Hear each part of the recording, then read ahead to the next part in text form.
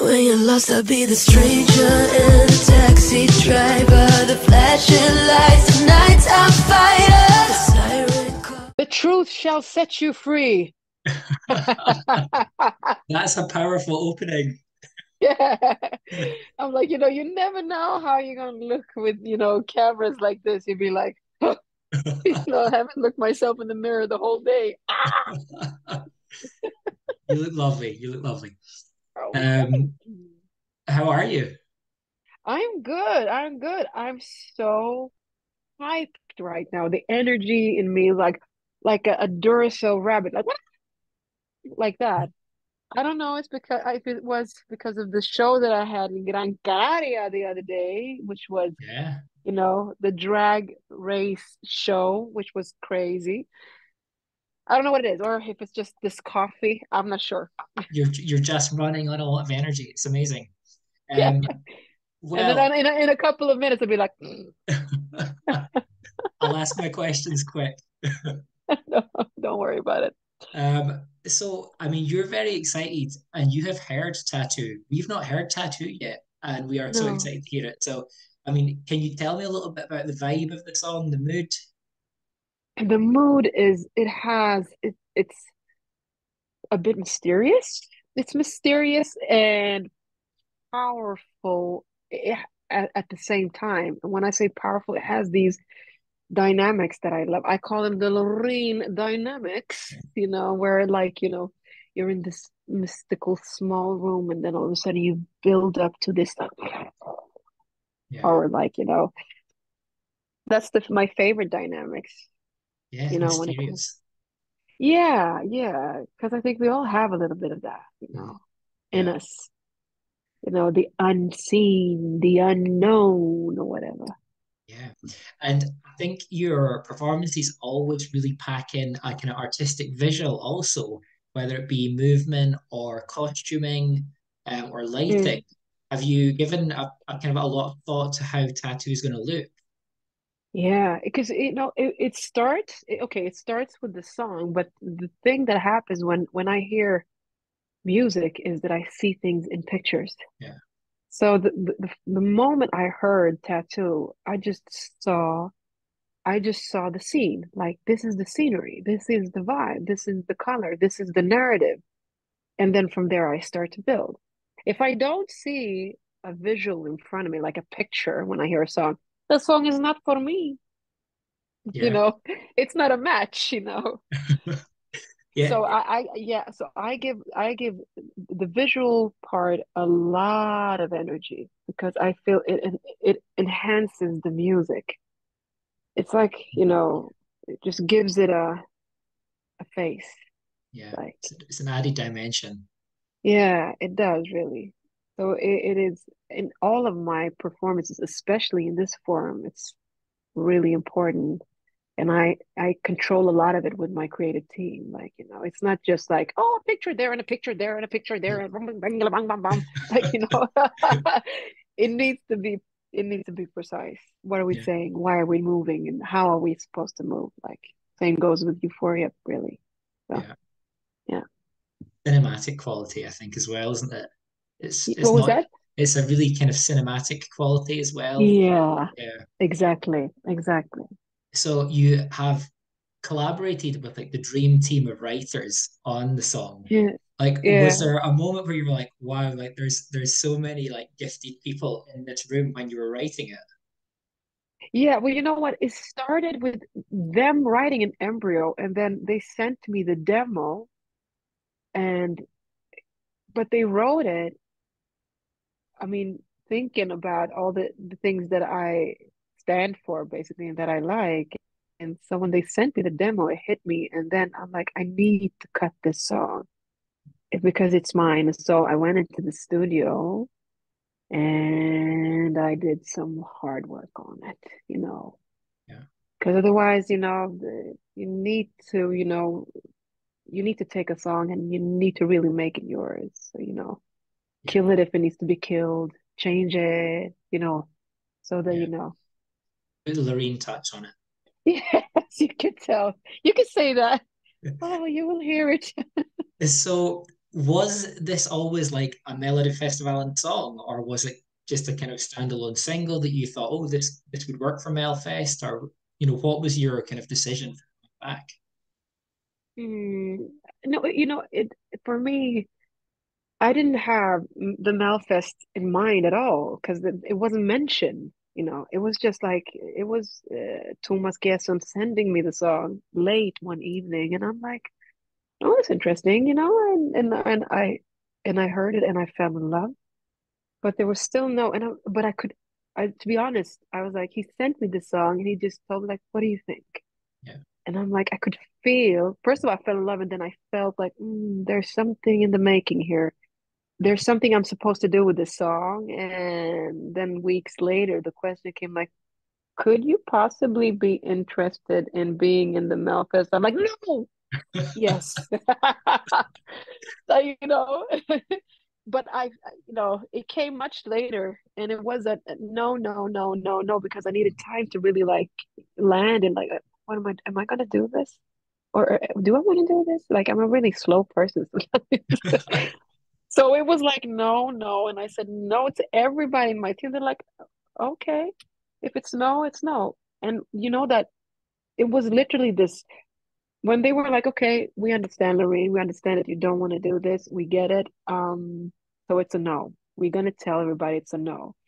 And that moment when they said, we're gonna tell everybody it's a no, I just felt in my whole body it's a yes.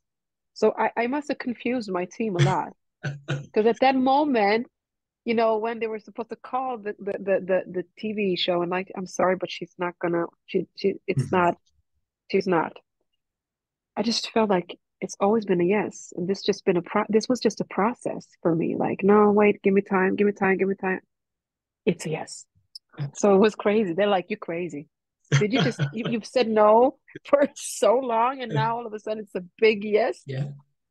Well, they must be punishing you because they've put you in the last semi-final in the last song.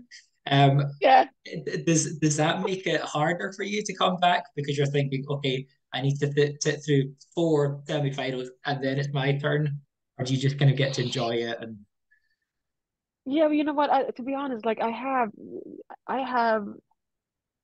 for me, I the performance is so important, whether it is in the semifinal, wherever it is. So I mean, so with that, what do I want to say with that? What I meant was that I put a lot of pressure on myself to create something that I can stand for and that hopefully you guys will like. And it doesn't matter if it's a small show, if it's a big show, whatever it is. So I don't mind. Like, I don't care whether they put me first, in the middle, or wherever. What I do care about, what I'm very keen about, is that it needs to be uh, perfect, I would say, like according to the vision, because it's energy. Like, and usually I'm like, I hope that I get the audience to feel this. So that's how I think. Like, I need them to feel this by the end of this. If they can feel this, then I made it. Like, So yeah, I don't feel pressure being last or like, oh, yeah, I need to, I just feel I work really hard to create something that, like, one hell of a show. yeah. Well, can I ask what do you want the audience to feel? Is there an emotion that you really hope that people pick up, or do you want them to kind of Yeah, take their own personal, yeah, attachment to the song? yeah. There are two things, even three things. And because it's just a reflection of, I guess, what's going on in myself, and I think collectively it goes on in a lot of us. Like, if you look at the world today, like, there's some crazy things going on. We've been through COVID, we've been through, like, we're in the middle of an inflation. Is that how you say it in English? Yeah. Like, yeah, yeah. And and with environmental issues going on, there's a lot. Like, things are going so fast, and for me, I just feel like I want people, first of all, to feel that hope. Hope is a really important thing. And I know it sounds corny, but really it's about perspective. And so sometimes media and propaganda, it's a lot of negative energy going on, and we have to see through that and see that there's so many beautiful things also at the same time moving. So the glass is either half empty or half full. So hope is really important, and another thing that is important is strength, your own strength. I mean, if we only understood how powerful we can be, everything would be so easy. But so that's another thing. I want to present strength within us all. And the third thing is, it sounds corny, but nature. Okay. And the reason why I say nature is because that's where we get all the energy. We're like small batteries, and we walk around, in cities that we eat from each other, but sometimes we just need to respect and reconnect with nature. Yeah. And it's so important. That's where we heal. You can go to a therapist, good. I recommend that because I love going to therapists, but and talk. But sometimes, if you combine that with really being in raw nature, Yeah. I'm not talking the park. I'm talking raw nature. Call me afterwards and tell me what you feel. I'm excited. So Mm, yeah, you're ticking a lot of boxes. yeah. Um, I need to. This is just me being selfish here because I am obsessed with Neon Lights. I think it is Oh, like the best song of last year and just loved it. Um, yay. and you just talk to me a little bit about that. Tell me anything about Neon Lights because I love it. Yeah, Neon Lights was like, in terms of storyboard, I mean, it's very spiritual, Neon Lights, it's about support, basically. It's about believing in something else than, I mean, not something else, but you have your senses and you can see things, you can smell things, but there's also one thing called intuition. Yeah. And so it was just I would call it a support song where, I say that when you're lost, I'll be the stranger. Like when I say stranger, I'll be the stranger, I'll be the taxi driver. I can be anyone. Love comes in it comes from different angles and different ways. Like it could be an energy, whatever. And so just have to be open uh about it. So it's basically, I wouldn't say God, but it's just something protective. And like, there's a story like something is protecting us. We should really, like, if we open our senses, we will feel. That's the spiritual part of me. Like, but in terms of production, I like electronic stuff. Like I like it when it's hardcore, and I Yeah. just like to play around with what's male and female and just mash it all up to a crazy, sexy vibe. Like, so Yeah. so I usually do that. I take spiritual things and I package it in a yeah, what I feel is exciting. Like it could be a production, or I like heavy beats, obviously, and I like dramatic stuff, like cinematic stuff. Like so Neon Lights is a spiritual song, but it's in this context of badass, like a Kill Bill vibe. Yeah. I think, but if you look at like your back catalog of hits and Heal and Ride Mm-hmm. and these amazing albums, really see that kind of interweaving of these kind of like really human elements with like kind of cool, like sexy, harsh electronic sounds as well. Mm-hmm. So it's a Yeah. real, yeah, you do it well. You do it well. Yeah, thank you, darling. I love that. It's exciting just to mix everything up a bit. It's like, there are no rules when it comes to creativity or anything, to be honest. Like, there are the basic rules, like don't kill each other, don't do blah, blah, blah. But apart from that, I would say, like, just, create. Yeah. Because we create stuff. Like, mix it up. Yeah. Do whatever you feel like. Rip up the rule book. Yeah, duh, yeah, I think Um, it's important. so we need to also kind of pay some love to some mellow classics from Loreen. So My Heart Is Yeah, Refusing Me, yeah, Statements, Euphoria, yeah, all yeah. great songs. How do you kind of look back on these songs? Is there a sort of nostalgia attached to them, or are you kind of quite good at detaching from a song once it's out in the world? Oh, I will never be able to detach myself from songs. Like it's like because there is no separation when it comes to the things that I create and me, because it's me. I mean, it was an old me, of course, but it's still a part of me, like Euphoria. I've never, because it symbolizes so many good things. It symbolizes intuition. Like Euphoria was actually the first song where I said, like, you know what?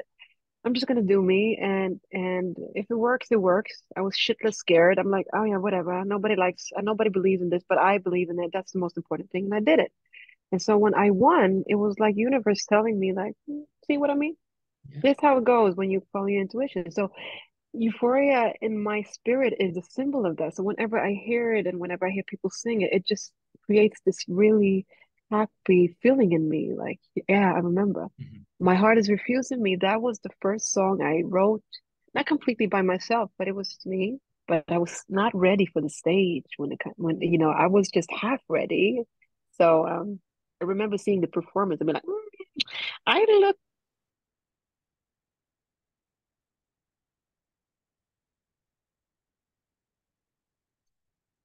statement because I just felt like the world is starting to get segregated. So that one came out of a frustration, was a shagwara, like, oh, Mhm. we need to open our minds up and Yeah. our eyes up. What are we doing? There is no, we cannot go back to the Second World War and be like, hey, we're too smart for that. So that was like, yeah. So yeah, I don't know if that answered your question, darling, but Yeah, I'm it just does. like, It I'm just, does. yeah. Yeah. I think So it's that kind of idea of a part of you being in each song, isn't it? And whether it may not be you at the moment, but it was you. And you yeah, can always look back on it yeah. like a photograph, I guess, It in a sense, like a musical. Yeah, really like that. It's always a reflection of some sort of state of mind in me. And I think every creator, when they create, I mean, I've never seen eh, it has to be a reflection of something going on. Maybe if it's only just for a while, it still is. Like even watching something and painting it, it still goes through your filter and then it comes out. So and I think as a human race, we are the creators. Like, what do we do as human beings? We build things and we unbuild them. I was gonna say That's we trash them, less but good. yeah, yeah, yeah. Well, that's what we do. So we create something out of nothing. Um, Going back to Euphoria because it is a real turning point for Eurovision, and for me it signals a kind of the modernization of the contest and really bringing it forward into high art, as well as kind of pop. It combines these worlds. Mm. Did you have Mm. any idea of the impact it would have on the Eurovision fans and the contest in itself? No, I to be honest, I didn't. I just knew. I remember that there was one thought that I had in mind. I wanted so badly because for me, Euphoria, when I created it, it was just like I looked at the Melodifestivalen context here in Sweden at the time, and I was like, they had all these rules and these ideas of what people would like and would feel, and I just felt like when I heard the conversation, it was almost like they were like, you know what, people don't understand music and they don't understand when things are real, so let's not make it real, just like give them what they want, blah blah blah blah blah. And I'm like, okay. So for me, my focus was that I was so convinced that if you create something that is real, it will, because it's such a powerful energy and it will connect with people. So I didn't think it was going to be that big, to be honest. I didn't think at all when it came to that. My focus was, again, like, I want people to feel this and I'm going to prove all these other people wrong, that people will understand what authenticity is. They will feel it Mhm. because it's like telling a lie and not telling a lie. You feel it, like, dude, you're lying, or you know what, you're telling the truth now. So and I was right, Yeah. obviously. You know, don't I'm a people's person. Like, I'm power to the people type of person. Like, don't think that people are fucking stupid because we are the people. Okay. So yeah, You got the power. I didn't, we got the power really, like, Yeah. collectively. Yeah. people understand, they feel we're all connected. So how can you separate yourself from, you know? Um, it sounds like over your time in the music industry, you could have some good advice for yourself. You know, you mentioned kind of Mm, splitting, my heart is refusing me, and maybe not being ready for mm, that kind of mm, world. mm, What would you say, to young Loreen, to mm. give her that kind of confidence and the kind of wisdom that you maybe have now? Yeah, I think I would say that first of all, um, it's a process. Like everything happens in its right time. Like you don't have to rush. I would say that to my young self, like, just trust the process, first of all. The second thing I would say is, you know what? Um, I would say, Lorraine, do you know when whatever you're creating it becomes the best thing ever? It's when you don't give a fuck and have fun. Like, do you understand what I mean? Like, when you're in that energy, like just playful. It's like a Yeah, playful baby energy, and all of a sudden you can feel like something is happening, and you understand, like, you never have access to creativity when there are rules and regulations of you cannot do this, or this is right and this is wrong, blah blah blah. If I could have told myself that, you know what, as long as you have fun, it would be great. yeah, See? Because with Euphoria, you see, the thing that I did was, like, because they wanted me to be in this contest again, and I said no, again, I said no, and I said, on one condition: you're not allowed to see anything until it's finished. And so I was a kid playing around until it yeah. was finished, you know. That's So that amazing. is an advice. Yeah, and I tell that to everybody, like, and that's why I'm so goofy, because at the end of the day, like, I can be stiff and be like, oh, you know what, my brand, like, no, it's not worth it. I love it. I love it. Um, so whenever I do these interviews, it's a bit of a token question, but I have to ask like people's Eurovision favorites. And without fail, whether it's a Norwegian singer, a Latvian singer, French singer, it always comes back to you. So I would love to know what who are your Eurovision favorites? Oh my God. Like, I have different favorites depending on mood. Like, I love Conchita on a personal level as a human being also. I love the song, but she's a Scorpio, an amazing human being. I love her. Like, every time we meet, we be like, "Hi." She can stop. We're like, we don't. There's not even a joke in the air. Like, we're just laughing. Yeah, good energy. So yeah, really good vibrations. And but ABBA is also favorite. Like, there are times when I'll be like, can somebody put on Waterloo? Come on, put on Waterloo. Yeah, and I do love there are many songs that I love. I love Monso, so we are the heroes of our time. Oh, that melody is just like, it just hits me straight to the heart. Like, I love that one. And also because we've known each other for a very long time. But I have a lot of favorites. Let me send you a list on all my Oh, favorites. make a playlist. Yeah, please. We have to love Mons because he's become like a face of Eurovision this year because obviously the UK are hosting on behalf of Ukraine and it's our job to make it as kind of special and eventful and a celebration of Ukrainian culture and music. Um, Mm. have you kind of visited the UK before? Do you have any experience of the UK? Of the UK. Are you Yeah, kidding me, man?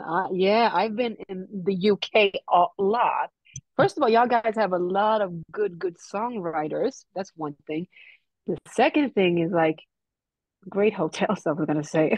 No, I've been there a lot, a lot. Both for work, working with creative people. I usually say that I think that the UK, London, or let's say UK, it's like a creative hub there. They create trends, and then the trends move on. I mean, if you look at Adele, you look at Amy Winehouse, all these amazing artists. I mean, it's almost like they were created in the UK, and then they went out and inspired the world. Like, and then the rest comes. Like, we need to do it as Adele, or we need to do it as, you know. It's yeah, like there's a lot of, like, really cool artists coming from the UK. I don't know like what you guys are doing, but you guys are doing something. It's the water. It's all in the water. Um, It's all the water. uh, we need to get you to some shows here. That would be amazing. Some UK shows. That would be such Yeah. a delight. I would Oh, love to that would wrap be a up. dream come true. Um, I would love to kind of wrap up with some just quick fire questions. First thing that pops into your head, no right or wrong answer. Um, Yeah. But so, before you do, can I say oh, one thing? yes, please do. I think you have an amazing energy. Well, I thank just you. have to say it. Like really, really nice vibrations coming from you. Oh, that's so kind of Man. me to say that. That means a lot. Yeah. Yeah. It's almost like we've known each other in a past life or something. Because I'm not Well, usually like this. I'm more of a stiff person. we're both Libras. I know that. Hi. It's Libra energy. It is Libra energy. It's Yeah. harmony. That's why I'm like, oh, Is this it? is very soft and very like soft and humble. Yeah, it's very. I just wanted to say that. Oh, It just well, popped. It was that's there in so my sweet. head, and I like, You've yeah, made my day. yeah, Um, yeah. Ooh, ooh. okay. The last song you listened to. Wait. The last song I listened to, wait. The last song I listened to was it was many songs. It was actually Rihanna's medley on Oh, the yeah, Super Bowl. flawless. Oh, it was And so beautiful. how she could be pregnant and be that high, that terrifies me. But that's why Oh, I she's mean, Rihanna. look, she's a power woman. I love her. Oh Yes. God, like see what I like, it's all about mindset. Um, Next one, banger or ballad? What was that? Banger or a ballad? Banger or a ballad? Yeah. Banger, I would say. A banger, banger. Your biggest fear? My biggest fear is to be controlled by fear. Your top travel destination? Right now, I just okay. The top. Oh, that's Iceland or wait a minute. I want to go to Svalbard. You mean places that I haven't been in? Anywhere you'd like to go. Anywhere. Okay, in that case, I would like either Greenland or Svalbard. Okay. Your Meet favorite up with animal? some with meet up with some beers and Yeah. the usual. Your favorite animal? Oh, I have so many, but I have a dog. So I have a Jack Russell. So I would say dogs. Oh, they're amazing dogs. Like animals in general. Yeah. They're more aware than we think. And I think it's a sign of a good person. You know, if someone likes animals, they're a good person. Usually that's my Yeah, kind of my yeah, go-to. Um, yeah, most definitely. your favorite movie or film? Oh, my favorite movie or film. My favorite movie. Wait, I have so many. Um, I'm a Tarantino fan, so everything Okay. that Tarantino does, except for the really, really aggressive ones, but I would say Kill Bill is really nice. Yeah. I just love his way of making films. It's so exciting and it's crazy also. I'd be like, what is he doing? But I'm also a hopeless romantic person, so I like Forrest Gump and like really classical movies like that. No, Green Mile is really sad, so please, no, no. I like it, but no, I could only watch it one time because it Yeah. didn't have a positive ending. Everything that has positive endings, you see me watch it. Okay. Romantic comedies. Well, thank you so much. It's honestly been such a delight chatting to you, and you're just wonderful. So, good luck Oh, for thank you. Melfest, Oh, and I'll hopefully see you in thank you. person in Liverpool. Fingers crossed. Fingers crossed. I'll do my best, man. I'll do my best. And a big thank you to Nicholas as well for organizing this. No, don't worry. I'll tell him that. I'll tell him like you fired. He's like, what? Okay. What did I do? No, take care, Well, darling. Take enjoy care. your evening. Bye bye. I will. Bye, bye, darling. Bye. We're going up, up, up, up, up. you.